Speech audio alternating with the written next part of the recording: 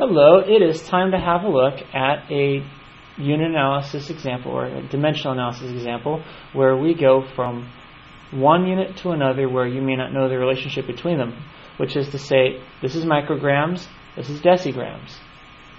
You may know how many micrograms are in a gram, but you probably don't know how many micrograms are in a decigram. So in order to get around that problem, we're going to do a conversion with more than one step, where instead of going directly from here to here, we're going to go from micrograms to grams and then from grams to decigrams in order to be able to convert this to our final answer.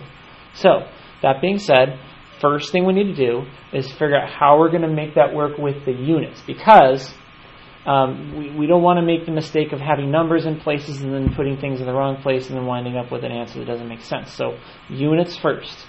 So you write down what we started with, so micrograms. And then we're going to multiply that by some conversion factor. Now, remember the plan of attack was go from micrograms to grams, and then from grams to decigrams. So let's do that. Micrograms, I'll put that here on the bottom of this conversion factor because it needs to cancel out. I'm going to go from micrograms to grams. And then I set up the second conversion factor in order to be able to finish this, where, okay, it looks like that. And I need a final answer with decigrams in it. So how do I get to there? I'm going to make sure decigrams is on top here. That way it comes out in the final answer. And let's see, micrograms cancels micrograms. I need to make sure grams gets canceled out up top over there by grams down bottom over here. Okay, now that cancels that cancels that. And decigrams is in the final answer. That's exactly what I'm looking for. Now I'm going to start putting numbers in there. So I'll start with the original number here. I've started with 785,493.44 micrograms.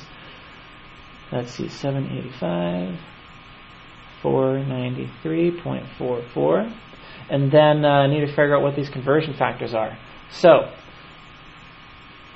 question is, okay, micro, that's one of those things you got to memorize. Micro means 1/1,000,000th, as in it's a really, really small part of a gram, so it involves the number 1,000,000.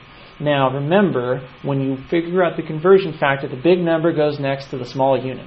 So, the big number is 1,000,000, and this is the small unit. Micro is really, really small, so a microgram is a really small unit. So I'm going to put the big number, 1,000,000, next to microgram, the small unit. And then I'll just put a 1 up here. So 1 gram is 1,000,000 micrograms. Okay, same here. Decigram is 1/10 of a gram. That means deci, that's small. Okay, that's a small amount of grams right there. So I'm going to put that 10, since deci involves 1/10 of a gram, that's the number is involved is 10 here, so I got to put a 10 in here. Well, this is the smaller unit, so I put the big number, in this case a 10, next to the smaller unit and just put a 1 next to the other one. 1 gram is 10 decigrams. Okay, that being done, basically with a calculator, I'm going to take this, divide it by 1,000,000, and then times it by 10.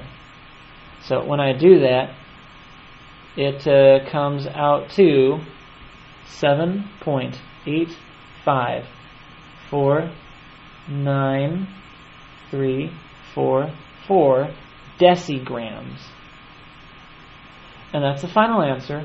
Almost. I just got to do one final check for significant figure rounding. Okay, as always, every single answer must be rounded for correct significant figures. So let's see. 8 significant figures here. This is a definition. We're going back and forth between 2 metric units. It is exact, which means it is infinite significant figures and does not influence your final answer, or rather how your final answer is rounded. This too, 2 metric units. The metric system is perfect, which is to say exact powers of 10, which means that when you're going back and forth between 2 metric units, it is a perfect 10 and you do not need to let this worry about or affect your rounding at all. So this doesn't affect your rounding because it's a perfect definition. This doesn't affect your rounding because it's a perfect definition.